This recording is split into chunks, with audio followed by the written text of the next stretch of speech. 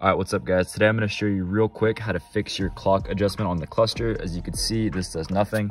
I'm gonna be doing this using this. First, you wanna start by removing these two T15 bolts.